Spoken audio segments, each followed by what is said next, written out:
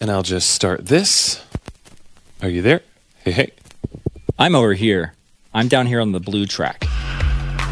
Cell phones are actually very minimally wireless. It's crazy. This research blew my mind. And also cell in cell phone doesn't mean what I thought it meant. Broadcasting from Nashville, Tennessee, offering a glimpse inside the music industry, shedding light on things they don't want you to know, and exposing some of the industry's biggest secrets. You're listening to the Turned Up Podcast, presented by Real Sound Productions. Here are your hosts, Jake Jones. Edit this out, Robert. And Robert Venable. Not gonna edit this out at all.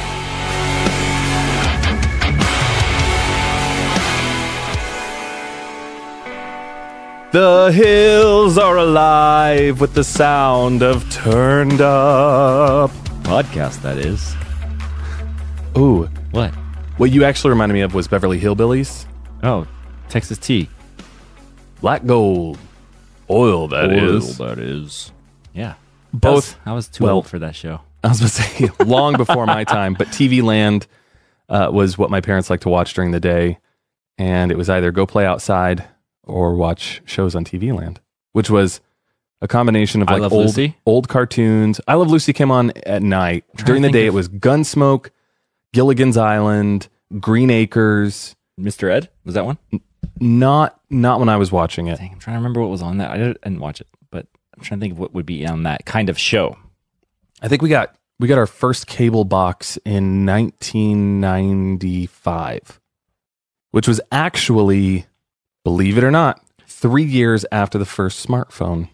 Oh, which is coincidentally what we're talking about today. Phones. All sorts of phones. Big ones, small ones, some as big as your head. You know, do you remember the SNL skit where I think it's Chris Kattan is walking around? No. It's Chris Kattan. Is it an SNL skit or is it? Well, Chris Kattan was. Or SNL. Is it Night at the Roxbury? Chris Kattan and Will Ferrell. Anyway, talking on the cell phone. Maybe it's Will Ferrell. He's the agent, or so he's talking on his cell phone and it like barely fits between his two fingers. Oh yeah. I've seen whatever that is, which could be either, I guess. Because ironically, as technology has progressed, the phone went from pretty big and it was getting smaller, and then they came up with the cell phone, which was weighed multiple pounds. And then kept shrinking. And I think everybody thought the cell phone of the future was going to be itty bitty. I did. I know I thought that. Little did we know that I have a phone in my hand right this second that is so big I can't reach the whole thing with one hand. They all brag about how big they are. Wait, are we still talking about cell phones? Right, yeah, Jake, come on. Get your head out of the cell phone towers. Oh, sorry. So, yeah, like they all brag about how big of screen size they have. Well, you have an extra 2 millimeters of screen size. Like, you're basically carrying around an iPad. Soon it'll be a television. With one of those little stinking, what are these things? Pop sockets on the back of them. Pop sockets. We were talking about the Loop earlier, which is where I think I want to migrate to. Soon enough, like it'll be like, man, I went down to Best Buy and got myself a 55-inch cell phone, 55-inch iPhone. A flat screen. 4K. Curved. So, Robert, 3D. Did you know that cell phone calls are not sent from tower to tower? Well, the only reason I know that is because we researched this podcast, but I bet you at home didn't know that. At home? Does anybody actually listen to podcasts at home? I do, because I work from home. My wife does. I listen to them in the shower. I don't listen to them unless I'm in the car, to be honest. Yeah. I mean, I feel like that's most people. Yeah, in the car, and I'm almost done with it, I'll bring it into the house or studio, wherever I'm going, and continue listening if I have time. A lot of people at work or on their drive to work, they're not allowed to listen at work. Well, right now you're listening to the Turned Up Podcast, and I'm sitting across from one of the greatest human beings to ever live, and one of my best friend in the whole world. Oh, thank you. Mr. Robert Venable. He is a Grammy-nominated, Dove Award-winning producer, engineer, songwriter with Shoalsville. Shout out to Chad. Hey, Chad. He is a drummer for the band As We Ascend. Oh, that's true. Of course, a multi-instrumentalist. The guy can play guitar, piano, drums, banjo, banjitar. I can't. Sitar, flute. I can't play any of the He's tars. a flautist. I'm not any of the tar players. That's false. Actually, he's just sent over a demo today of a song he's writing for As We Ascend, because we're working on a new record. No. Actually, we are working on a new record, and if you want to get in on the ground floor, Literally, go to asweascend.com. You can sign up and be a label executive. But it's kind of cool. We do things differently because we set up a Dropbox for all of our label executives, and they got to hear, or they are continually getting to hear the demos as our band members are hearing them. So I send a demo over. I'm like, hey guys, what do you think of this? And the fans in our private Facebook page who have access to that private Dropbox folder get to hear them the same time our bandmates do. Literally, a song today, the song you sent over, It's not even in there yet. Oh, I was about to say, I'm fairly certain some of our fans heard it before I did. I think they did, actually. To be honest, I know a couple did. So not only can he play just about anything, is he a wizard and master in the studio, he has the credits to prove it, having worked with clients all the way from Kelly Clarkson to 21 Pilots, Mute Math, DMX, Megadeth. The list goes on. He's incredibly talented. He's an amazing friend and is the winner of 2 consecutive cheese-smelling competitions, hot off the press. Yeah. Just happened later last week. And he's going to be getting the award the first part of this week. Why don't you tell me about that? What did you have to do to win those competitions? Because from what I understand, it's far more involved than just simply smelling cheese. It is. And first of all, I want to thank all of my fans who supported me while I was training for both of my wins. And if I win one more time, I get the coveted third Curd award, and I'm excited about that. You've been gunning for that third Curd for a while. Yeah, it's 18 consecutive years I've tried. And I've gotten 2 in a row now. I'm going for the third Curd next year. But my favorite cheese to smell, I'm actually a big fan of like the raclette. I go along with like the Gruyere.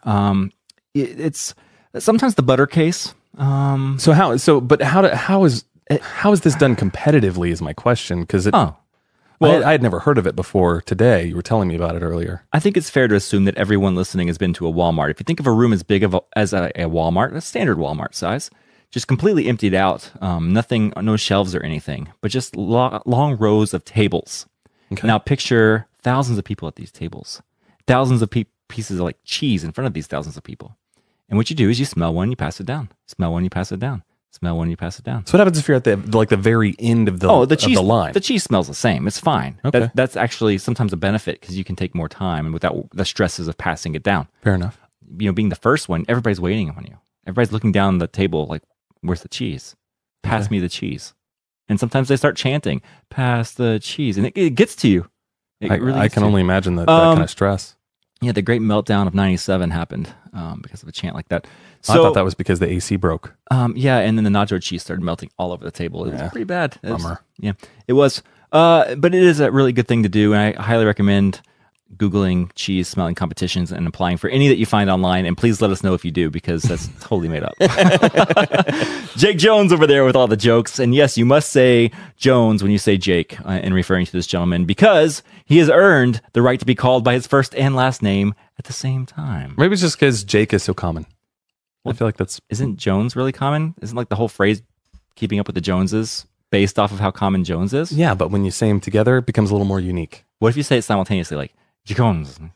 There are lots of people that I am known as Jake Jones. I don't have any other name. It's just Jake Jones. I hear a lot of clients that you and I work with together calling you Jake Jones all the time. What's up, Jake Jones? Like, hey, Jake Jones. I say it just because I think it's funny. But Jake Jones over there with the jokes is not a professional comedian, not even an amateur comedian. I don't think he should even try to be funny, because nothing he says is ever funny. I'm just laughing for random reasons after he talks. But he is... You're so nice. If you ever look at the Billboard charts and look up there way at the top, you have to scroll a while if you start at the bottom. Go way up to the top where like the number 1 is. You'll see songs that Jake Jones has either written, mixed, produced, played on, or all of the above, sang on, because he's a singer of the band As We Ascend, formerly the guitar player of We As Human, but currently of As We Ascend as well. You also have done so much mixing and producing and songwriting, also with Shoalsville Music. Shout out to Chad. What up, Chad? Our intro's so long. I'm going to make it longer by doing this awkward pause. Huh. Yeah. Anyway, back to you, Jake Jones. Amongst all of the different awards and rock album of the year, all these awards and accolades hanging on the walls of this beautiful studio that we're sitting in right now, by the way, which I'm a little envious of. This wood wall that's behind me, I want in my next studio. It's a pretty rad wall. I'm not lying about it. And in the up lights that you have make it look completely epic. I like it. The blue. It's Feels good. It's made for Instagram, I think. That's the only reason they're there. You should bring people in here just to take pictures for Instagram. Like rent out the studio. But one thing that you are actually infamous for is your ability to collect and arrange to size, like by size. What is there a word for that? Like it's not alphabetically, numerically, sizably. Sure. Yeah. Nose hairs that you collect from public transportation. Nothing. You have strict rules that like you can't be from like someone's personal car, from a house or something like that. But it has to be from public transportation. And like not devices. What would it be called? Modes of public transportation, I guess. You'd know more about it than I would. Why don't you expand on that? Yeah. So it's something I started back in the early 2000s. I was actually sitting on a bus and just noticed a strange looking hair. I could tell it wasn't from the South Pole. But I could also tell it wasn't from the North Pole. It wasn't from a pole at all? Wasn't from a pole at all. So how do you tell the difference from like a nose hair from any other body hair? So they're strikingly similar to an eyebrow hair. I can't tell them apart. Where you have to look is the root. The root is what really sets it apart. And actually, I have a blog, jakejones.com/nose hair collection. Please make that a subdomain. Let's put something there so if someone goes. jakejonesproductions.com/nose hairs. I'm going to do that tonight. You have to put something there, no matter what it is. No, but what I've actually found recently, my fast food obsession has led me to realize that you can find a lot more nose hairs in your food at McDonald's than you can in any mode of public transportation. And so that's where I started looking, and that's really where my collection has started to expand. I've got hairs from all around the world. I've got hairs from all kinds of different ethnicities and all kinds of species, not just human. I've got animal nose hairs. You showed me your amphibian nose hair collection, which I thought was intriguing. I didn't even know they had nose hairs. I actually just started collecting chicken nose hairs. What's your favorite flavor of nose hair? Just real quick, shoot from the hip. Well, the purple. I don't know. I couldn't tell you what flavor it is, but the purple one. It's like ices. When you get ices, like use like the purple. They say it's grape. It doesn't taste anything like a grape. No, not at all. But we call it grape. It's just purple flavored. It's just purple flavored. Yeah. That's my favorite candy. And my favorite flavor of Kool-Aid is red. No, yeah, that's actually a lie. My favorite flavor of Kool-Aid is green. They have green Kool-Aid? They do. It's hard to find. It's lime. I love lime.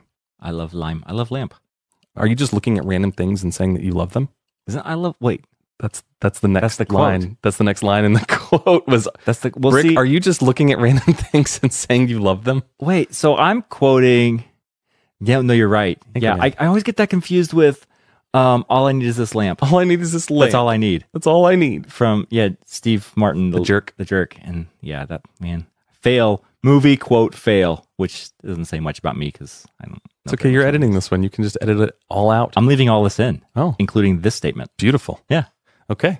So that's me. That is you. My nose hair. That is you and your.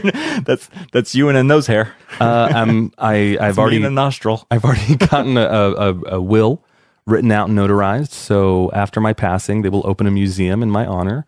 Robert, I've put you in charge of curating it. I'm the nose hair curator. Hadn't talked to you about it yet, but I'm sure you'd agree. Just finding out about this now. Since just you're moments after forever. you found out about your own collection. Oh, by the way, go on. To all you beautiful ears and the ugly ones, if you have those. Ugly people, put your hands down. Like and subscribe. And subscribe. You can subscribe, comment, leave a rating on iTunes, Stitcher, Spotify. We're actually going to be doing a lot more work with Spotify. It's coming quickly. But we love to read your reviews. Hilarious. You guys are so freaking funny. Leave a hilarious review. Leave a good review, a kind-hearted review. Tell us that you hate us. We'll read the funniest ones on air. But seriously, you have no idea how much that helps us. And that rating, you may feel like your rating is insignificant, but you really don't realize what it says to other people. And we have some incredible opportunities coming to us right now as a direct result of you rating and reviewing. And it lifts our spirits sometimes. We're just having one of those moments where like, is anybody listening to us? Let me see look at that. Hello. A couple ratings. Hello. And so if you're only have a second, like if you're traveling, about to get off that bus, about to walk into work, whatever you have to do, back to walk in the house after work, whatever it may be, and you only have a second, just hit that 5-star thing. You're already in the app. You're already listening to us. Just do it real quick and close your phone and get along with what you're doing. But if you have 1.5 seconds, hit that 5-star button and then write a little something funny about how Jake just turned 12. Robert, I didn't turn 12. Acting like a true 12-year-old. Stop right there. it. Stop pitching a fit or you will go to your room. Don't make me turn this podcast around. I'm old enough to have my own phone. So we're talking about telephones today. Okay, so the thing about a telephone and the reason the idea hit us is it's something we use every day. Literally every single day, multiple times a day. And it's something that human beings, especially if you live in America, you've used you've used it multiple times a week your entire life. I'll tell you this right now. First of all, I'm going to interject with all sorts of random phone facts this entire night that we're doing this podcast. I love it. But right now, the first fact in my collection of facts is that you know that at any moment, an adult that owns a cell phone, 90% of them are within arm's reach of their cell phone at any given moment. I'm not right now. You're holding yours. Oh, that's what's in your hand. Mine's here. Wow. That's 100%. We are beating the odds, Jake, as you were saying. Hashtag winning. But yeah, I mean, you can do anything. You can shop, which I heard another statistic that 76% of people who own a smartphone shop from their phone, and 79% of those people actually make purchases. And I do all kinds of shopping. I do my Christmas shopping. I buy music gear. Yeah. Yeah, I literally, like, you can buy groceries from your cell phone. Literally. To quote Parks and Rec, my favorite show right now. You can even podcast from a cell phone, and you can listen to the podcast on a cell phone. Right. And you can make calls, which is, if you don't know what that is, Google that. But you can actually make telephone calls from a cell phone. It's using your mouth. No, it's like speech to text, but different. No. Yeah, it's real-time speech to text. Yeah, maybe translated like in back your voice back in the side. 1900s. No, dude, seriously. It's your own voice on the other end, too. What? It's like a regular, like those old-fashioned phones, but new, and it's wireless. Shut up. The same phone. Shut up. It's not even an app. It's a thing. Speaking of apps, did you know that 60% of smartphone owners don't download apps from month to month? Like in a given month, 60% aren't downloading an app. Yeah, I haven't. Only 40% of cell phone owners download an app every month. I did not download an app last month. I did. But I downloaded several apps the month before because I like gaming and I like photography. Only I play like little kid games on my phone. I love it. Just mindless. The mindless ones. Sitting on the toilet, playing a game. Well, you and I, with what we do for a living, we're sitting here looking at all this techie gear. I thought you were about to say, we're sitting on the toilet a lot. For what we do for a living, we sit on the toilet so often. Many times together. Which, I don't know how that would work. Well, that's why we got pop sockets, so we could hold our phone with one hand so we can hold each other's hands. Oh, perfect. Should we put that on the podcast? I did. I don't know if people should know that. No. Edit this out, Robert. Okay. Not going to edit this out at all. People at home, I'm leaving this in. Note to myself in the future, leave this in. Note to myself in the future, also leave that in. We're nerds. Okay, we should dive in. We've got stuff to talk about. We do. Okay, so I don't. The purpose of this podcast, this episode, is to talk about how phones work. But to know how they work, we have to know a little bit of history. So I'm going to try and go through this as quickly as possible. Let's make it a quick journey. So the evolution of the telephone starts with the telegraph. It does. We wanted to be able to send. We wanted to be able to send messages to people that we were not in close vicinity to, and writing a letter and sending it via horse across the country. It still takes a while. Or across the ocean. You know, horses don't swim too well. Not too quickly. It took a long time, and if there was maybe a war or you know there were enemies coming, you needed to get that information out quickly.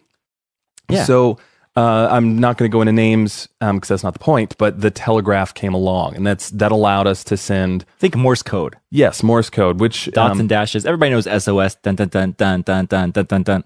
Yeah. Right. Well, and I actually know Morse code because I had some walkie-talkies. I think we actually talked about this. We had the same ones. The exact same ones. Gray with a black antenna, a little orange thing on the end. And they have Morse code little on a little placard sticker on the actual unit. And I had a button. You could send the beeps. Right. Well, I learned it from Cub Scouts. My dad was in the Coast Guard at one point and made me learn how to... Actually, he had a set of those Morse code transmitters. I don't know what they're called. Telegraphs? well, maybe that's what as simple as what they could be called. Literally just like a battery plugged into some kind of electrical circuit that buzzed when you tapped the button. And he taught me that from that. Yeah, so the first telegraphs, very simple. It literally was just every time you'd push it down, it connected two metal leads that would send an electrical signal down a wire to the receiving end, and then that would, every time that electrical pulse would come, it would replicate the dot or dash. It'd either be a light or a buzz or something like that. That you were trying to send. Yep. So this was great and all, but you could only send one message at a time, and that was really inconvenient. However, I have a really fun fact. Go, Jake, go. Okay. You didn't go when I said go, Jake, go. Okay. That's my fact. Okay. Oh, I get it. In the early 1800s, it was super popular to misspell English words using their phonetic equivalent.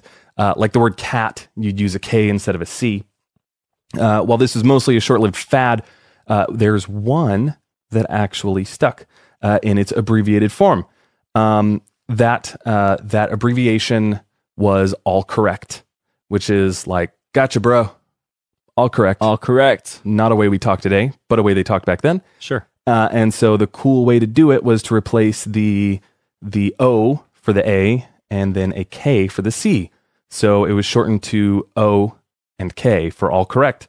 But because Morse code was cumbersome and it took a long time to dot dash your way through an entire sentence, in the equivalent of like today's 10-4, which means, heard you. Gotcha. Clear. Roger that. Roger. Yep. When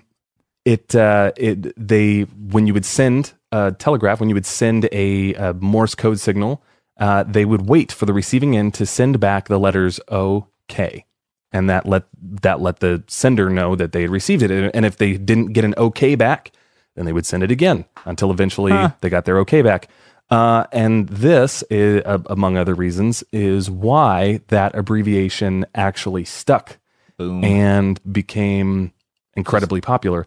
And I could go way deeper into that also because K is... That's a whole nother podcast. Right. K is not a frequently used letter in the English language. Yeah, it's one of my least favorites. Sorry to all my K starting people's names. And so whenever you have OK, it's really striking, get your attention. That makes sense. It's kind of pointy. The OK Mart, the OK Deli, the OK whatever. It's weird to do in cursive too.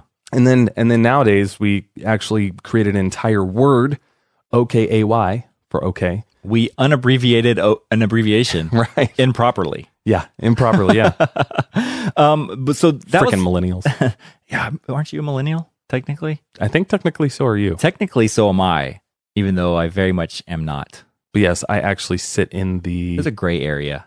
No denying. Yeah, whatever. So there were like those telegraphs which were single like frequency, like just a buzz or a light.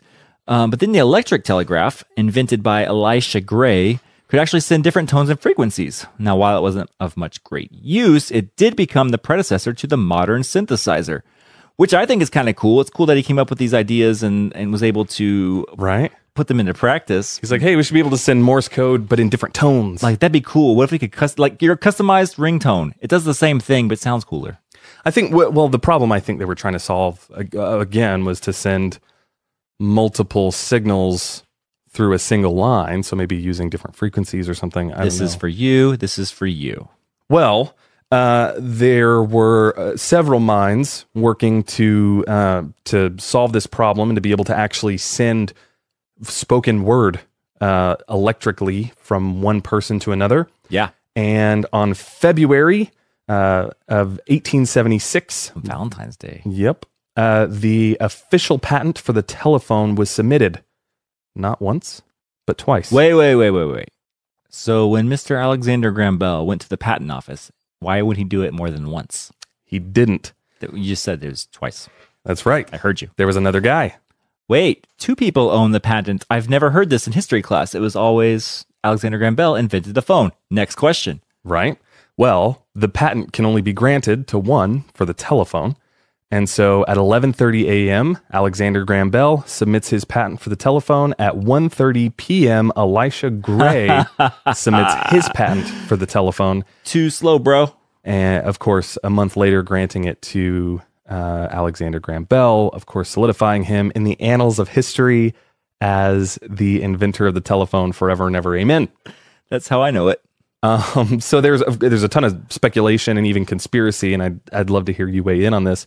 One of the biggest ones being that Elisha Gray's, one of his understudies, was paid off by Bell $100 to allow him to peek at Elisha Gray's invention of the telephone. Thus, when Bell's patent was submitted, it was strikingly similar to Elisha Gray's patent that was submitted. Yeah, but like $100 then, I mean, I'm not going to discount that. If you want to send me $100, I'll take it.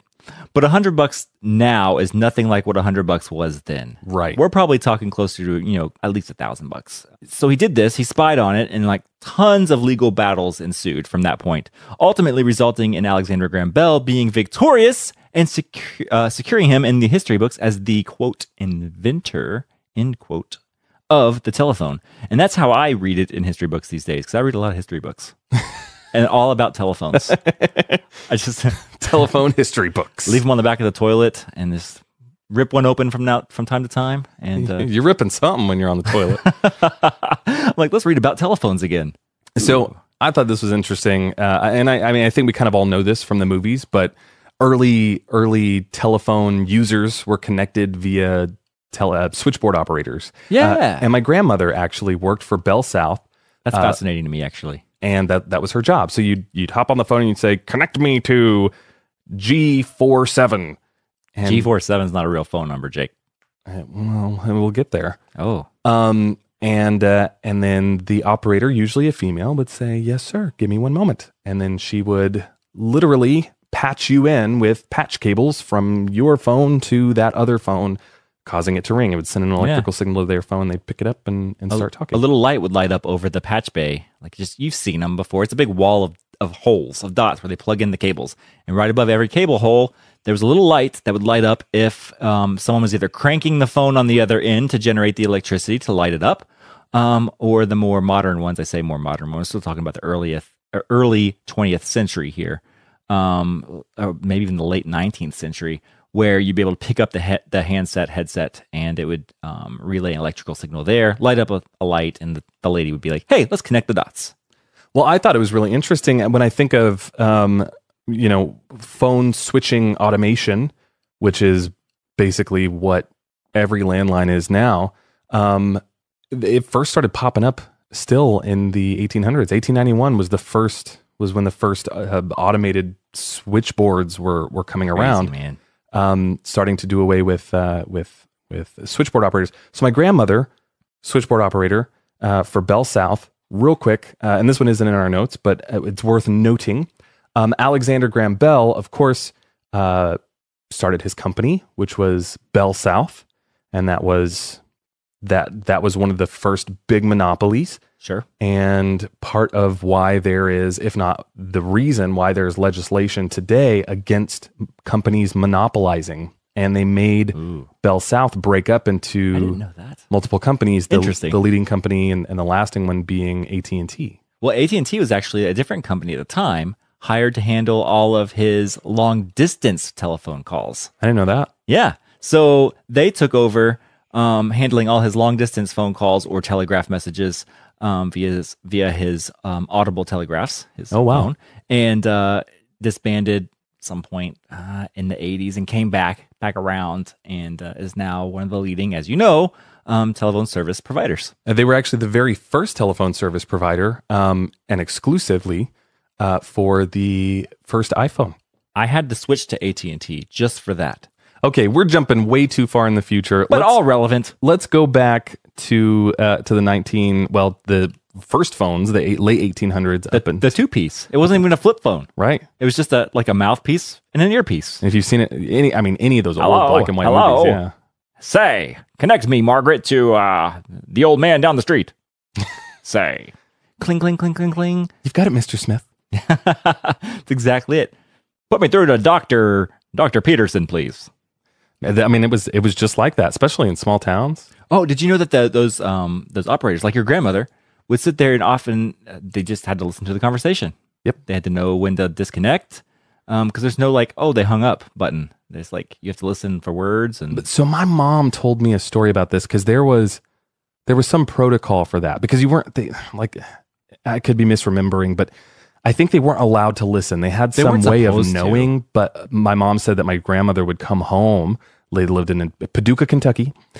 She'd come home with all kinds of scuttlebutt from all the neighbors. She knew everybody's dirt. Scuttlebutt does sound like a problem. Right? Anyway. Well, it is, no matter which way you look at it. So in the late 1920s, the technology was really zooming along, and they were starting to invent smaller and smaller components, and it was practically the future. They were able to combine that mouthpiece and that earpiece into a single part that you would hold in your hand. Two in one. Can imagine that. Say, are you tired of holding a piece to your ear and talking into a different piece? Try our new all-in-one combination telephone. At least that's the ad you would read in the Sears and Roebuck as you were right before you ripped it out to wipe your back end. Oh, in man. the outhouse. They had like party lines that came around eventually, and we'll get to that. But they would actually play ads on there. Really? They'd play advertisements. How funny. Smart. I mean, kind of. Right? Wait, they're going to listen anyway. So the very first intercontinental call was made. Drum roll. Do you know when it was? I'm going to take a stab. First, probably the 40s. 1927. Whoa, I was way off. Well, so it wasn't what it became. It was actually made using radio waves, but it was still a phone call. What do you mean? Wasn't radio waves are what they're done now, right? The antennas, we see them everywhere. Well, we'll get to that too, but that's a big misconception, a misconception that I had as well. Me too. I already know the answer to that. Cell phones are actually very minimally wireless. It's crazy. This research blew my mind. And also cell in cell phone doesn't mean what I thought it meant. Same. It was actually, they started in 1955 and finished in 1956, laying the very first transatlantic phone line, allowing the U.S. to call Europe. By the way, just to backtrack a little bit, that first phone call was made from New York City to London. I wonder what they said in 1927. But I don't know. Hello. I don't understand you. Yo, speak up, please. my New York accent's horrible. Hey, is this Domino's? Trying to order a pizza. I don't know. I'm stereotyping right now. That's terrible. Is that what New Yorkers do? They just order Domino's pizza?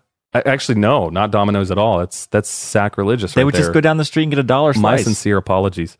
To New Yorkers. New York pizza is delicious, but I like Chicago better. That line disgusting. In 55, 56 was called the TAT-1. Ooh. The first of very many. Trendy. Did you know that mobile phones first showed up in... first, guess what year? Mobile phones? Yeah. The 80s? Maybe late 70s, internet? Probably, but not. It was actually 1946. Shut up. In cars. They were incredibly expensive, like ridiculously. Wait, did you say in cars? Yeah. So the first mobile phones were in cars. Do you remember when we were in LA and we went into a gift shop right there off Hollywood Boulevard? Do you remember seeing the phone in that hoopty? Do you remember what I said? No. I said, they must have added that. Yeah. We both, we were like, man, that must have been some sort of aftermarket thing they added. Now hitting me. Because that car is from the 50s, but it has a phone in it. Like, there's no way they had that. It was pimped out. It was nice. Wasn't it one of Elvis's cars? That's what they were advertising Yes, as. and it was a land yacht. It was huge. Like, you could run that into a wall and the wall would crumble. But it had a telephone in it. And we're like, oh, that was weird. Why they did that? Now they just, like, changed the whole appearance of this whole car. But apparently, 1946 in cars, it showed up. And they were incredibly expensive, like I said. And it actually required that very few other people use the phone at the same time. Like in the town. Right. So, because I guess it used up a lot of bandwidth. What if you want to call it. That wasn't a term at the time, but... Yeah. That is insane. So, something I thought was really crazy about that, 1 year later, Bell Labs, from... Alexander Graham Bell's namesake. Interesting. 1947, they started coming up with this plan for different segments or cells. Ooh, think about that for a second. Forming a network allowing people to make calls from their car much more easily and conveniently. However, the technology just wasn't there. It was a hexagonal cell network. And this is important because this plays in directly to how our cell phones work these days. Yes, take that hexagonal cell network phrase and plant that in your brain. So in the 70s, a few decades later, 1973, Motorola, a company we all know and love, announced and demonstrated the very first completely untethered phone called the Dynatac 8000X. It just sounds rad, like from the future. 8000X. We tried the first 7,999 and they weren't as good as this one. We name our phones serially. We should. I think why would you start at 8,000? I mean, you had to have done the first 7,000. I don't know. Probably the same reason you start checks at like a high number. So I pick a random number. It's like your first number. Right. It's like check number 1. Whenever I reorder checks, I pick some random number to make them think I actually keep track of them. I'm like, yeah, I'm at 4,700. So if you can just do the next one at 4,701, that'd be great. What's depressing is that there's someone listening to this podcast right this second that's like, what's a check? Oh, dang it. They're magic pieces of paper. You just write a random number on it and give it to the clerk, and then it pays for your stuff. You have money. Look at that whole pad of money. You can just rip one off. I remember telling my mom that in the store. Man. I wanted a toy. She's like, I don't have money for them. Let's just write a check. See it right there. Just write the number, give it to them, and let's be gone. I'm going to open up my transformer. So the Dynatac 8000X weighed 2.5 pounds, which is ridiculous. Steve Jobs would roll over for that one. That's not something that the iPhone would boast. I bet Steve Jobs had one. He probably did. Dissected it a million times. It would last a whole, get this, battery life of 20 minutes. Woo! And only cost, in today's money, counting for inflation, $10,000. $10,000. You can make a 20-minute phone call, and it weighed 2.5 pounds. So, like, what's a practical reason for having this thing? I mean, just to be the guy that has one of those things, or the president in case there's some sort of national emergency. So I think military, being like in one of the little rover mobiles out there, need to communicate, like the navigators, not the navigators, the explorers. What are they called? The ones that are on the front line that go and like explore the land to see if there's any enemies up there. I can't remember what they're called. It's just escaping me right now. Anyway, they'll go and survey the land and then report back, oh, hey, we've got enemy camp set up at blah, blah, blah, blah, blah.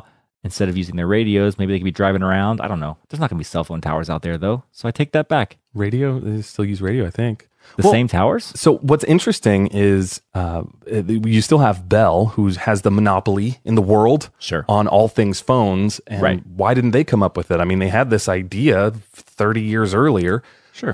But the problem is they were still, even up into the 1970s, trying to figure out and work out a way to wirelessly make calls from cars, because that's where they thought the technology was going. They thought that was the way of the future, was being able to make a call from your car, which it is, and illegal in a lot of states now.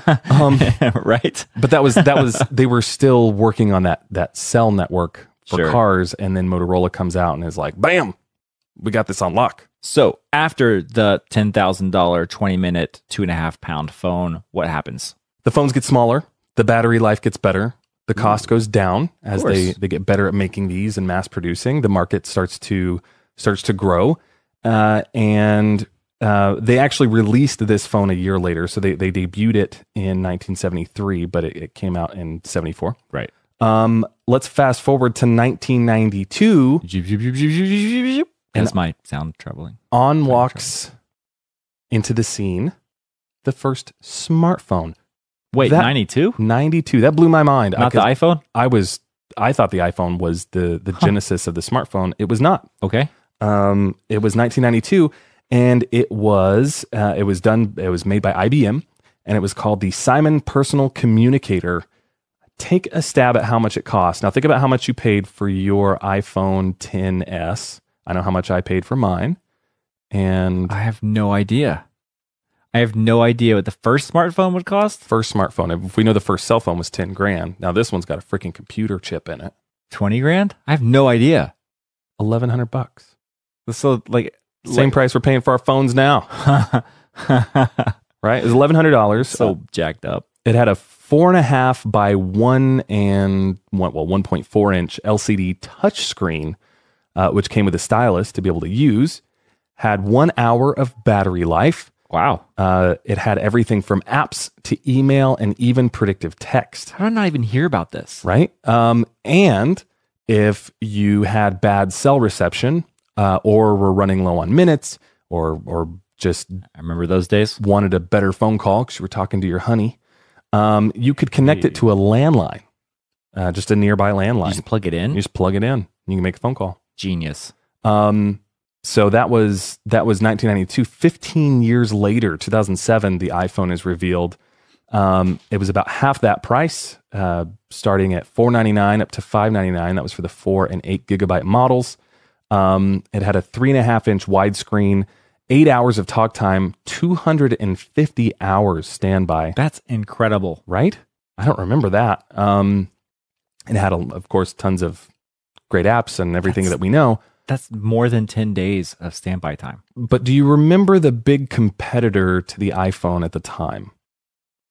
Was it a smartphone? It was the BlackBerry. Oh, yeah. Okay. I Right? remember that. Because you could still check You could your email and it had a QWERTY keyboard on it. It had a QWERTY keyboard. That was what really hurt the first iPhone because it did not have a multi-touch screen. You could only use one finger at a time.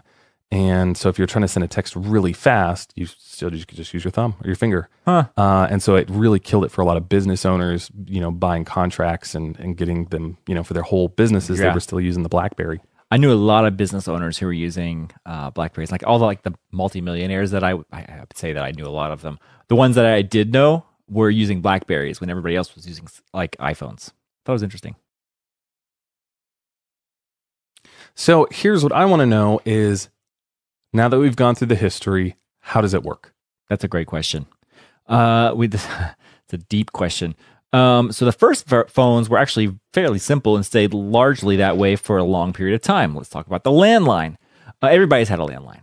At some point, I got my first. Wait, they might not. We're talking to a younger audience too. Well, I got my first landline in 1995. If you ever had a dial-up computer, there had to have been a landline. Right. If you have one of those things that has like a coiled up cable, and if it doesn't even have that, it might look like your TV remote. But when you try to change the channel, it just goes bam, bam, bam, bam, bam, bam, bam, bam, bam, bam, bam, or beep, beep, boop, boop, boop, boop, boop. When you push the buttons, you might have a landline at your house. Any phone that's not a cell phone. Ask an adult.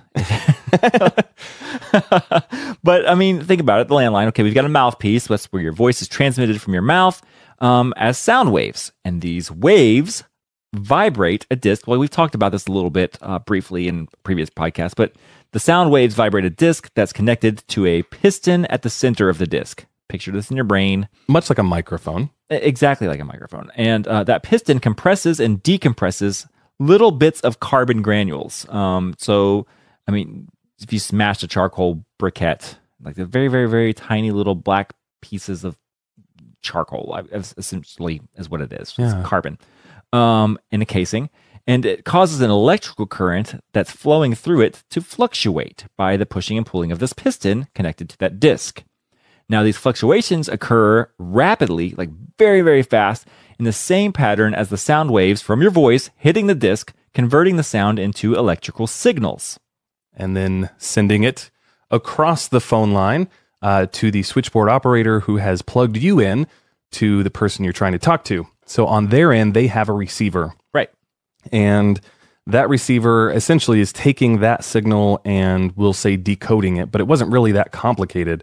That receiver, when it was taken off the hook, there was literally a hook that held it if it was one of the two-piece. You know what they look like. Just watch an old movie. Get off your phone. Or watch it on your phone. So when it was taken off the hook, an electrical current started flowing through that earpiece, and it had a speaker in it, just a pretty basic speaker.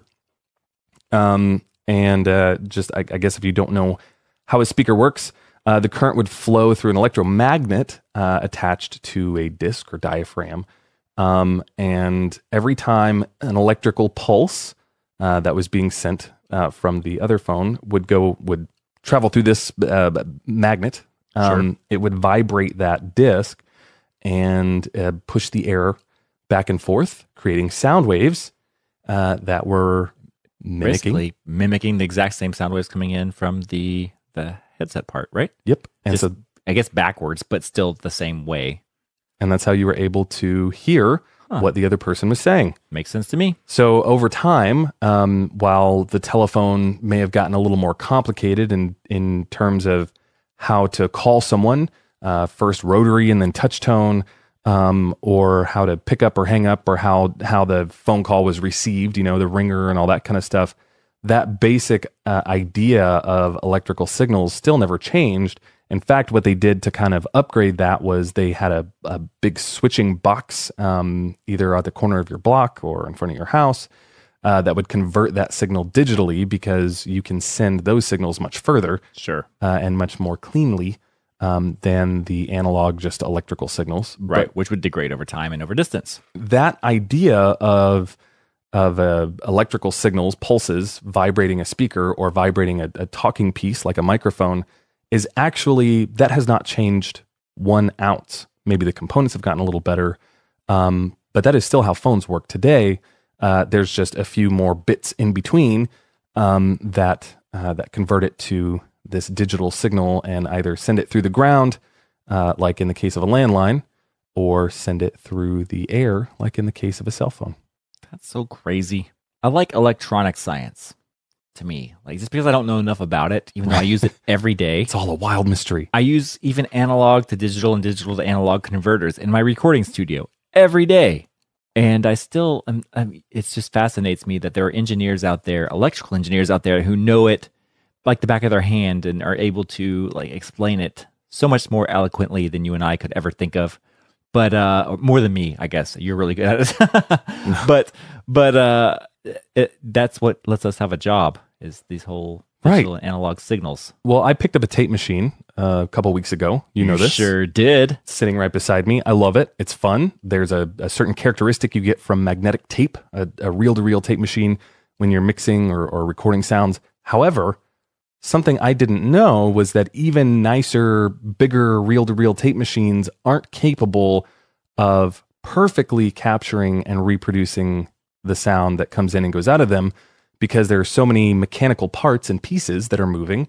That tape is not going to play back at exactly the same rate that it was recorded.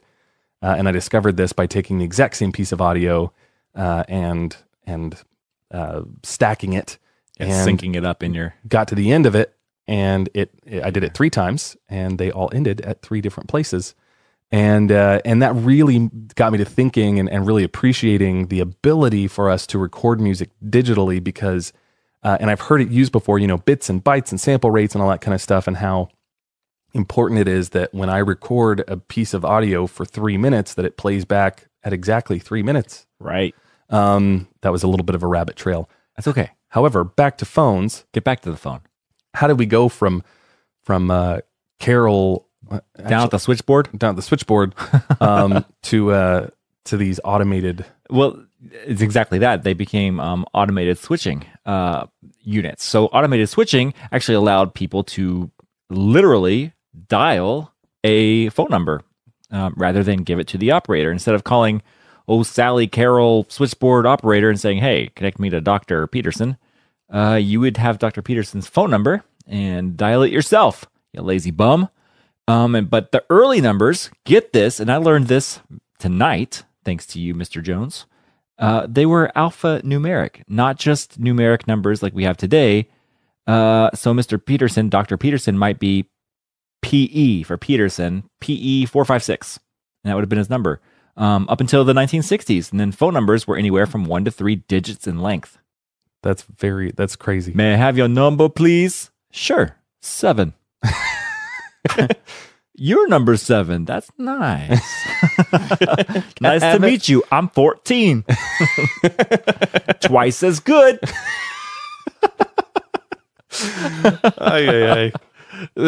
So, I feel like it kind of goes without saying why numbers are 7 digits long now. And even you can even run into the problem of, well, I get calls. I won't say her name, but I get calls for a lady 3 or 4 times every single day. She's a very successful businesswoman. Smart not saying her name. A higher up at a kind of a nearby big corporation.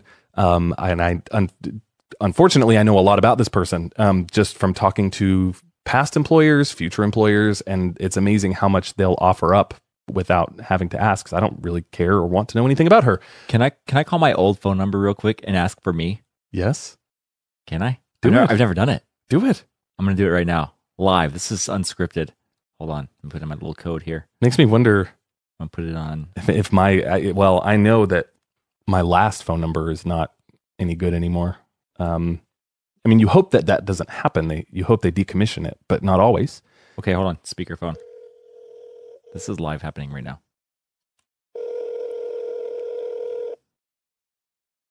I hope they answer.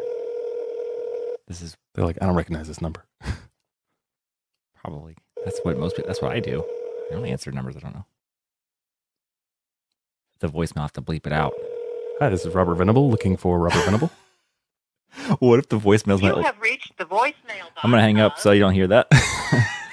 What if it was my old voicemail? So speaking of letting phone numbers out on air or in television or in movies, right? This has been a problem in the past, and Hollywood has done something to remedy this. Is that correct? Absolutely correct. So they took a whole area code out of commission and dedicated it solely to use in the film and recording arts. So for film and video and television, and I'm sure you've seen this, they always dial 555, either as the area code or the prefix 555-3759. Like no one will ever have that phone number because 555 is taken out of commission. Yeah. Okay. So, fun fact. In the movie Bruce Almighty that came out in 2003. Such a good movie. It starring Jim Carrey and Morgan Freeman. Yep. Morgan Freeman is God, and he pages Jim Carrey in the movie. And in the theatrical release of the movie... Real quick, kids, you have to Google what a pager is, but it's out there on the internet somewhere. You can find it on your phone. So he... wow. So it's so true. It's just blowing my mind right now. So God calls Jim Carrey's pager, and Jim Carrey looks at it, and a phone number shows up on the screen. Well, they did their research when they were making the movie, and the number did not belong to anyone in the, I believe, Buffalo, New York area where the movie takes place, and so they felt safe. They decommissioned that phone number and used it just for this movie. The problem is, even though that number hadn't been given out to anyone in Buffalo, New York, it belonged to thousands of people all throughout the country. And I guess not thousands, but several people. Think of all the different area codes. And so people started getting phone calls from others asking to speak with God. And while there are plenty of people, I'm sure, that played along, there definitely were lots of people who were angry. And so in the DVD release of the movie, and now Blu-ray, if you watch it, it is a 555 number. That's incredible. They went back and changed it. I like post-production stuff and like little Easter eggs like that you can find in the actual like films before they catch it. Yeah. I think it's fun. And sometimes movies are rushed to theater so fast that there's all kinds of bloopers and jump cuts in the theatrical release. Those are my favorite. But then they get cleaned up before it ever releases to... I know. What do they release to now? Netflix? Yeah. Digital Redbox? release, I guess they call it. Yeah. I have a whole bunch of fun facts I forgot to interject. Can we talk about them? We can. I have one more thing I want to talk about that I thought was crazy. You want to talk about the touch tones or what? The touch tones. Let's talk about the touch tones. Real quick. So, again, if you've ever used a touch tone phone, which is any phone, even your cell phone now, there's still touch tones. If you push you hear the noise. But yeah, the beep, beep, boop. Yeah. You can play Mary Had a Little Lamb fairly easily. Right. 1, 2, and 6. 3. Yeah. 6, 2, 1. Yeah. So think about that. What I did not know until researching for this podcast was that each row and column, each row has its own monophonic frequency, and each column has its own monophonic frequency, and they are standardized. There's even an abbreviation for it, and that's DTMF frequency standards. That's dual tone multi-frequency standards. Check in with my head, Jake. So it goes 1, 2, 3, and then So also that's a the row. letter A. But we'll just, for simplicity's sake, we'll just go with numbers. So Yeah, the ABCD aren't really found on phones much, right. typically. So 1, 2, 3, 4, 5, 6, 7, 8, 9, star, 0, pound. And Hashtag. Hashtag. So it's very important that they are in this specific order. And the reason is numbers 1, 2, and 3 have the frequency 697. And I'm not going to list them all. You can Google it. It's not hard to find. But each row has a 3-digit frequency. And it's, when I say monophonic, that means that it's a pure tone, a sine wave. Sure. And then each column has a 4-digit frequency, the 1, 4, 7, and star. If you're going just the left column, far left column, is 1,209 hertz, is that frequency. And so whenever you press the number 1, it's a combination of 697 and 1209 together. And so when you play those two tones at the exact same time, that is the sound you hear when you hear number 1. Okay, so it's like a big grid. So 1, 2, 3 going across is 697, and 1, 4, 7 star going down is 1209. Correct. So, okay, you just match them up on the grid. Got it. Okay, that makes more sense to me now. You have to see it. So Google this image. I think we should put it up on Instagram. We'll flash it up on the gram. It'd be a good one. We'll do that. And Facebook and Twitter if we can remember to do that too. And you'll see what we're talking about. But it's a big grid, so you just correlate the east and west, the north and south, and it'll tell you what frequency that it's playing. Yeah, and if you've ever done grids in math class, yeah, it's just like that.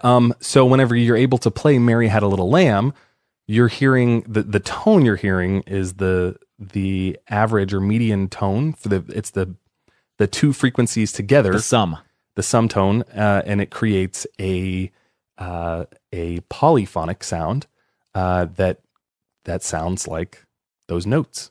Got it. That makes so much more sense because it bugged me that it wasn't 3, 2, 1 for Mary Had a Little Lamb. 3, 2, 1 is 6, 2, 1. Right?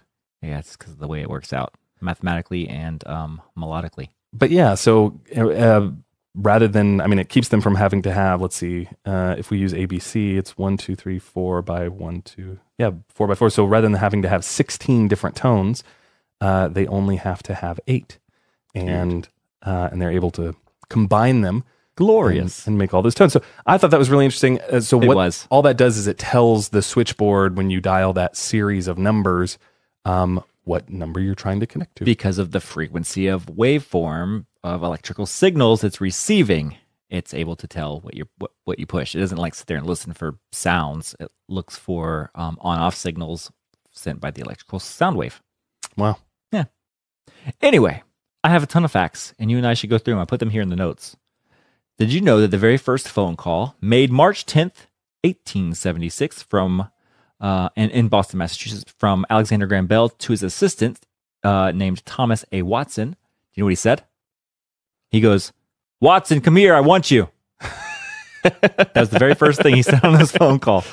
And that's probably grained somewhere or that's probably etched somewhere in stone. Very first words ever Watson, uttered. Come here, I want you. So deep, so deep. Said so much without saying anything at all. He said so little by saying so much. There you go. Know. Said nothing at all by using so many words. Fun fact, cell in cell phone is not for the battery. Cell actually has to do with the cells geographically on a grid. The hexagonal? The hexagonal cells that the grid is divided up into. Each cell has its own tower. And they call them masts sometimes. Yep. A cell tower mast. And when you're within that cell, your phone will connect to that tower.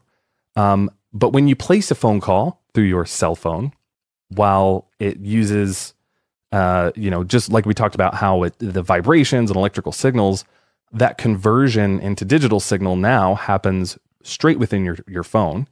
That digital signal is then sent to an antenna within your phone. Now they're in your phone. They used to be outside. You used to have to pull it up. You remember that? I used to work at a little kiosk in the mall and would replace them with ones that lit up. The reception sucked on them, but they looked really cool. But it looked cool. Yeah. Anything else matter when you're 16 years old trying to impress a girl? Right.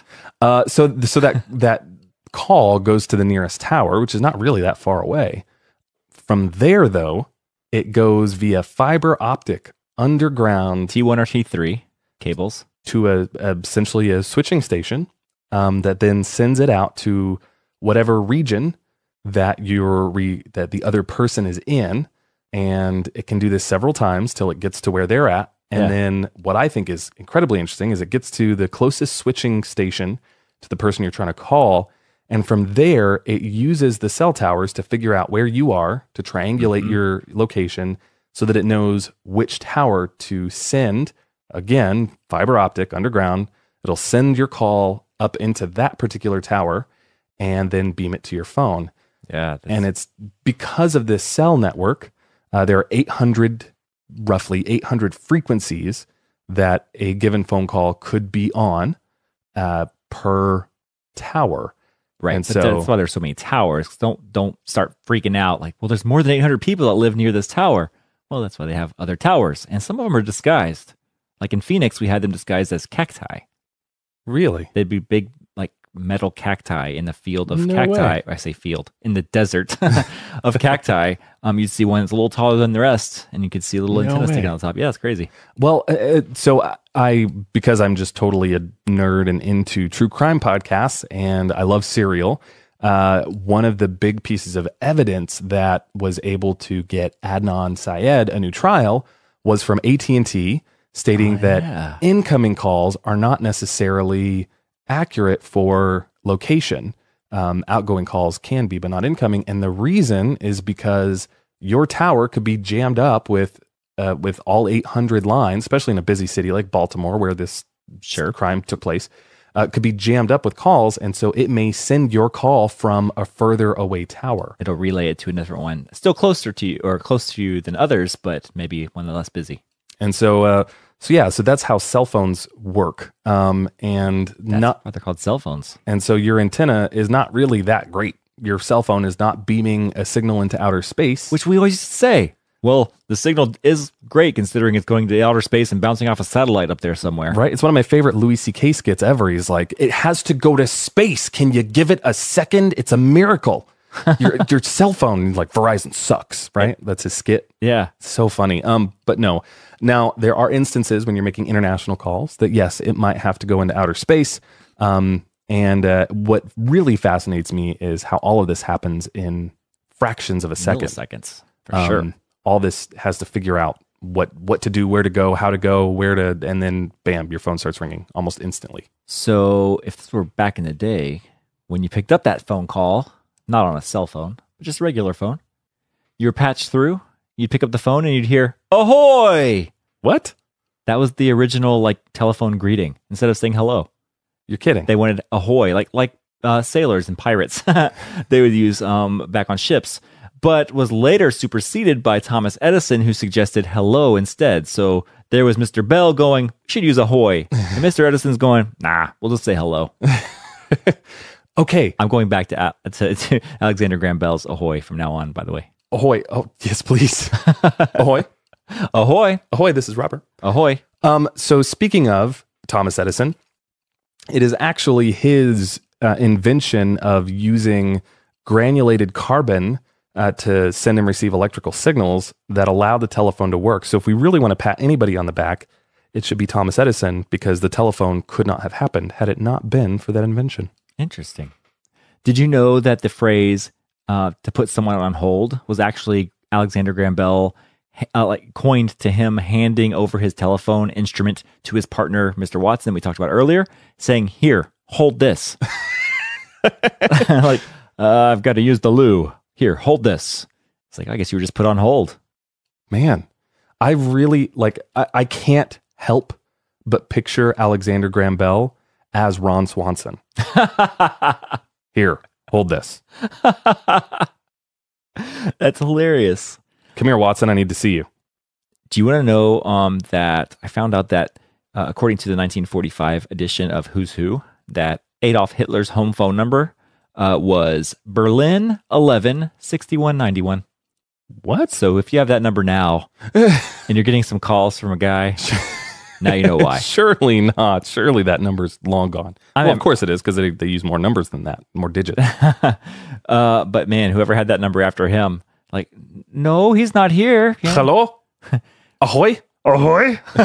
My German accent sucks. Where is Hitler? He's not here right now. Can I take a message? Oh man. I learned that also in the early days that telephone wires were ranked according to how tasty they were to mice and rats. What? They somehow had like a rating system by how often that rats and mice and other rodents would jump underground or to where the wires were, climb the poles and chew on them, and like, nope, those won't last very long. Let's get thicker gauge. Oh man, that's a bad day for a mouse or rat. I mean, sometimes. So, as history would have it, Mark Twain, the famous author, was one of the very first to have a telephone in his home. Ahoy! Ahoy! Mr. Twain here. You've reached Twain 57. Thanks for calling. TW57. Oh, man. So, the very first phone book in history, and this is a stretch of the term here, phone book, was only 1 page long. Oh, wow. Understandably. I mean, you can't imagine there being... Yeah. Well, I mean, the digits were only 1 to 3. It's like, here are all 999 of them on 1 page. So payphones are actually still used by a very small percentage, 5% of the world population today, at least once a year. And I can imagine all of them are after they've murdered someone and are calling their pickup. Man, did you ever have a Nokia cell phone? Like the brick? I didn't have the brick. Like 5150 or I did have a Nokia 31. for a little while. Actually, that was my last dumb phone, was a Nokia. Less smartphone. Be PC about this. Sorry. So the memorable Nokia tone for receiving an SMS text message, the SMS text messages is actually Morse code for SMS. It went beep beep beep beep beep. I don't know if you remember that. Like when you got an SMS message, that was what it was. It's Morse code for SMS. You'll still hear it in movies. Yeah, exactly. From that era. And then there's also this one that sounds a lot like that, but it's a lot longer. It's called ascending. So if you go into like tone notifications and change that sound to ascending on the Nokia phones, it's actually Morse code for, quote, connecting people, end quote, which was their slogan. Wow. Yeah. And then like if you just got a regular text message, not the SMS one, it would just be beep beep, which is M in Morse code for message. Wow. I guess all those old sailors are like, I get it. I get it. Getting a message. So, fun fact, Nokia was founded in 1865. And do you know what they made? It wasn't cell phones. Obviously not in 1865. Probably cell typewriters. Paper. I was close. Paper was its primary business. Many years Mifflin later. Style. Right. Many years later, it switched to making rubber products, telegraph wires, and other electrical cables, and then switched over into making phones. I see how there are very like similar markets from the telegraph wires and electrical cables right into telephones. Right. Makes sense. So did you know, and we talked about this, I know you know, but do you know, I'm looking at the microphone as I say this, which is going into your ear holes, about gold in your cell phones and like the amount of gold in your cell phones. So 1 ton of mobile phones contains more gold than 1 ton of ore from a gold mine. Wow. And that blew my mind. And this kind of little fuse and made me go down a rabbit hole on the internet to find out, well, just how much gold is that? Like maybe a ton of gold from a gold mine or a ton of ore from a gold mine doesn't yield that much gold. So I'm like, well, let's see how much it is. And I actually looked up how much gold is in a smartphone. And in very rough numbers, there are 10 troy ounces of gold, just about a little over half a pound, 3/5 of a pound, per ton of smartphones. And a ton is 2,000 pounds. So 10,000 cell phones equal about 1 ton. So with the current rate, as of the time of this podcast, down to the hour, with gold selling for about $1,328 per ounce, that would yield $13,280 for 2,000 pounds of cell phones or 10,000 cell phones. So about $1.33 per phone. Whoa. It's like $1.20. I mean, $1.32.8 or something like that. Man. So if you started collecting all these broken cell phones that don't work and just save them up, eventually you can get yourself 13 grand.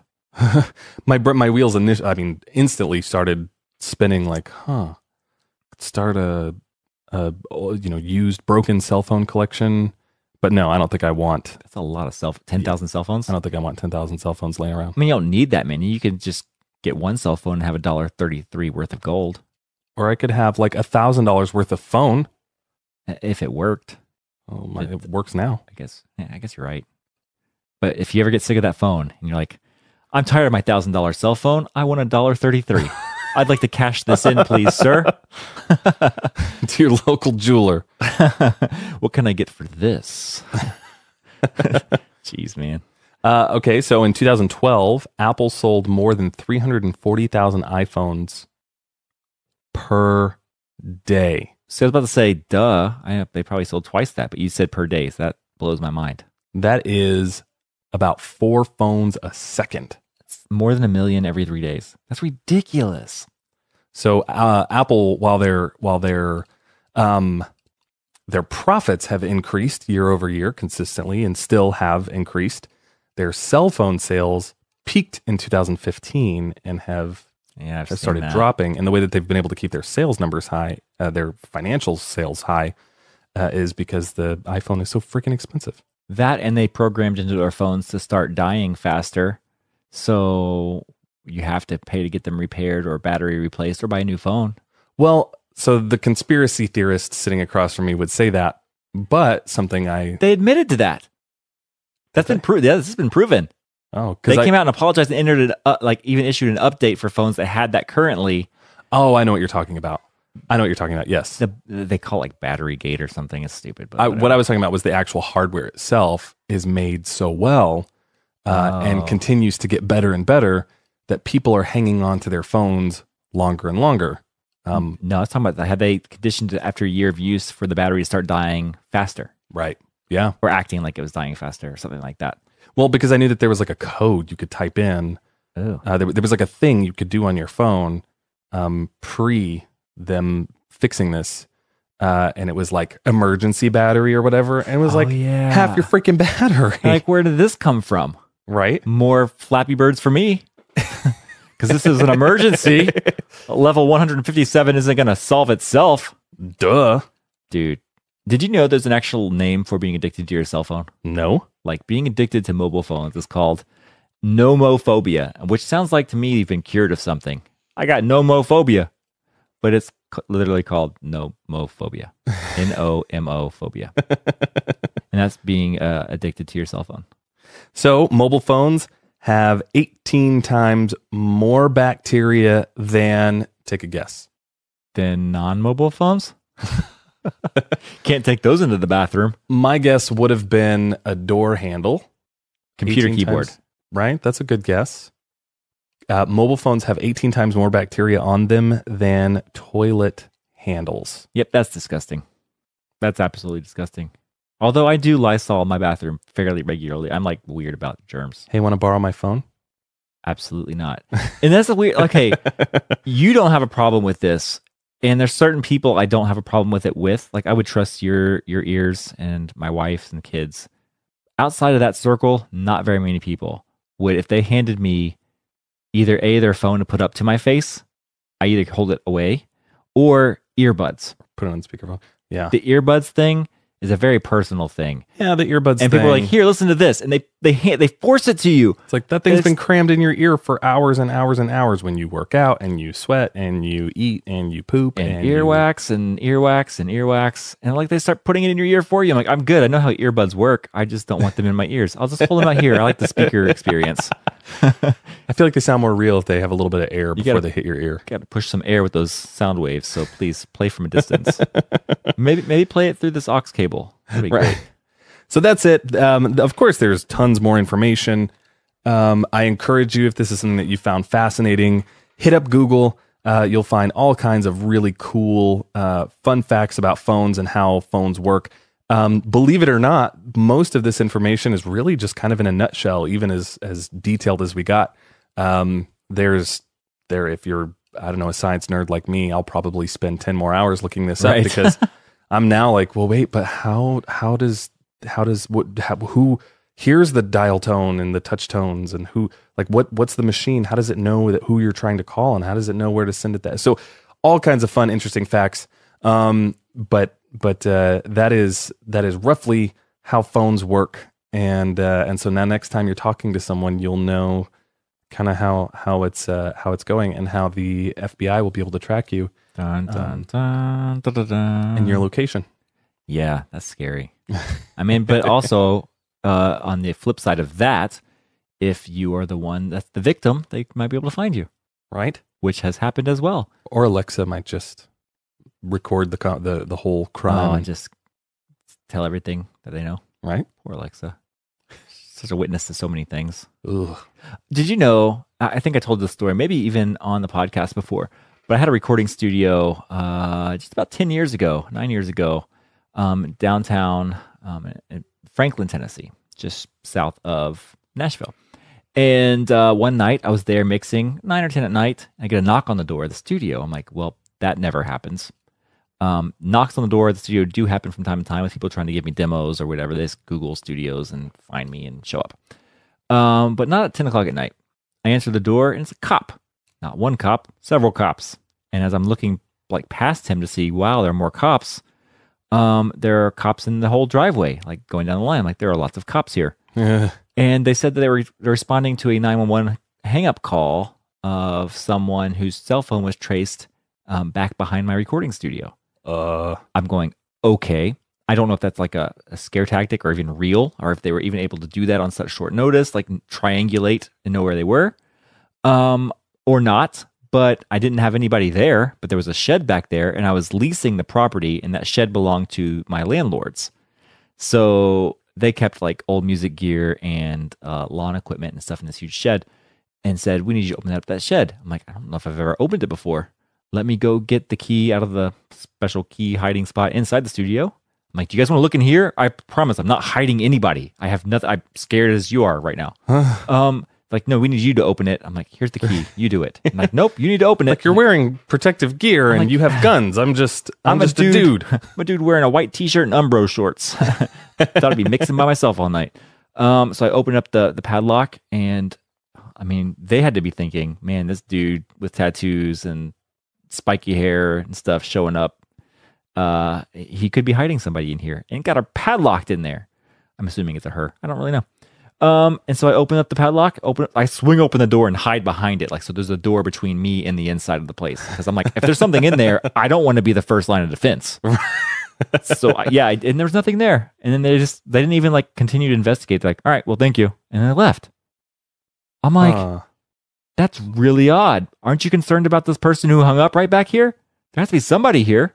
Sounds to me like they were looking for something else. Yeah, I don't know. And the thing is, the guy who owned the property right next to us was growing that in their back place. Oh man. And he had offered it to us several times, and I don't smoke anything. So he kept telling me how good it was for his cancer and all this kind of stuff. And if I ever need it, I know where to find it. But he'd be there at like later hours than me. Like, and there are weird noises coming from his big giant storage unit. Anyway, so triangulation is a thing. Could save, could help, could hinder, whatever. Right?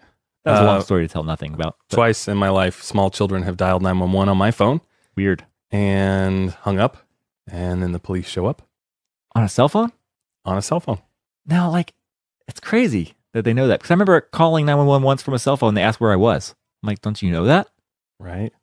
Or is this a test? Right. I think it's, no, I really do actually think it's like a, just making sure? Well, they ask lots of questions, right? Sure. They can usually tell a lot by your answers. Yeah, absolutely. They're not necessarily listening to the words you're saying. I know. Yeah, I get you. But yeah, one of those times was 2:00 in the morning, and my 3-year-old dialed 911, and my wife answered and told the operator what had happened. It was a 3-year-old, and they just said, "Oh, okay, thanks." I thought, "Oh, cops are definitely showing up." 2 a.m. Parent says it was the 3-year-old playing with their phone. Come on, likely story. If I were ever to commit a crime, that's what I would say. Sorry, my son hit the button. Anyway, have a good night. So that happened to me on my phone with one of my friend's kids. I'd been staying at their house. He was probably 2 or 3 years old, dials 911. I catch it. Similar situation, grab the phone, wait for them to answer, which was very quick. Told them what happened. They said, "Okay, thank you." Hung up. Police officer shows up at the door 10 minutes later. It's like, "Do you mind if I just kind of walk around? Just want to make sure everything's okay." I would rather that happen than the other. Me to be too. honest. Absolutely. But it was like, oh, it's because I'm a dude. Yeah, I get it. You were stereotyped, bro. Man, I'm not mad about it. so many like stories we could tell about phones, and I'd like to hear your stories. If you have them, tweet us, Instagram us, Facebook us at Turned Up Podcast. Any crazy stories? I've actually had my line tangled up when it was switching towers and throw me on the same frequency as someone else. Dude, I've done that too. And you start hearing someone else talking I sat there and listened to someone else's conversation on a cell phone. I just sat there and let it happen. I mean, this was like a decade ago. And these are radio waves. I mean, this is magnetic radiation, waves. Sure, and it's a lot like the waves used in a microwave, but a lot scarcer, lower frequency. So you don't have to worry about it causing tumors. It's just not. At least we don't think so. We'll find out eventually. Right. All the research that I did in the way those waves work point to them not being focused enough. Think of a magnifying glass in the sunshine, trying to burn a hole in a leaf or an ant or whatever you used to do when you were a kid. And the more focused you made that little light beam, the more it'd burn. And if otherwise, it doesn't burn at all. Like you can have the sunshine shining through a magnifying glass on your hand and not feel it. But you move your hand away until it gets focused like a little dot, and all of a sudden it burns like crazy. Same way the frequency of these radio waves are working. The really, really, really focused ones, like your microwave uses or other ones like lasers, or X-rays. X-rays is a perfect example, can break up your DNA, which is what causes the mutations and cancer cells to happen or whatever. But what happens if you stay in the sun too long? I'm not talking about sun rays. I'm talking about you get a sunburn. Yes, and those that gives too. you cancer. I'm just saying. But I'm cell talking phones, about the broader range, lower frequencies. we're all going to like be walking around. FM. Listen, 2 generations from now, we're all going to have 3 eyes. I am looking forward to that. Or if you listen to our episode, we already have a third eye where our belly button is. That's our last episode. Oh, man. We have to give a lot of shout outs. Oh, we should give a shout out to, we have a new podcast friend. We do. We have a couple of them, actually. But I want to shout out Dad's Drinking Bourbon. Not only am I a dad that drinks bourbon, but there's actually a podcast called Dad's Drinking Bourbon, and Zeke and John over there are doing good things. They're hilarious. They know what they're doing, and they know what they're talking about. Great podcast. Check out those guys. Also, check out Your BFF podcast, and that is a couple of lovely ladies, Jen and Music City Mel, one word. You should look them up. But Your BFF podcast, and they're just a couple of girls, BFFs, and they're talking about everything in life that the ladies want to know about and talk about and gossip about. And it's actually really entertaining, even for guys. I was going to say it's really informative if you're a guy and you want to know learn how a lot to better about- communicate with ladies. You can learn how they communicate and be like, got it. I know what really matters now. And that's Your BFF. Your BFF podcast and Dad's Drinking Bourbon. But so shout out to all of those people, very lovely people and friends of ours that we've recently got to meet. And if you're just struggling to find them on social media, you can find them through our social media at Turned Up Podcast. That's Instagram and Twitter, Facebook.com/Turned Up Podcast. Also, huge shout out to our patrons. Oh, yes. We have a list of several of them here. Top 10. Go for it. For the week of March 4th, 2019. Yes. People who have communicated with us and our patrons. XOB Cry. Laura. Oh, my brain just freaked out. I was going to say Laura Ann, but it's Laura Ann Elise 7. Samantha Seeger. Natalie B. Hey, Natalie. Jen Walter 1, who was just in the studio last week. Yeah, she was here for the last episode. Josiah 820. MD Biaco. Biaco. Biaco. Get it right or pay the price. Salute your shorts. Katie Mouse 713. Michael J 83. Hit us up, man. Davin C. Casey. What's up, dude? And if you would like to become a patron, get a shout out, get a cool sticker, maybe come sit in on an episode, record an intro to the show, have a super sweet Turned Up mug. You can do that by visiting turneduppodcast.com, looking in the upper right corner and just clicking the button that says become a patron. That we have packages starting at $5 a month. all the way up to like 1,000. It's like $3,192 a month. Something like that. It doesn't go to $3,193. It's weird. Just kidding. I don't know what it is. But if you're going to donate that much, flare up. Yeah, talk to us behind the scenes, and we'll figure out how to make it happen if you want to give more than that. Listen, we love you so much. Huge shout out also to Real Sound for making this podcast possible. Cool things coming down the pipe with them. Hey, Real Sound, how are you doing?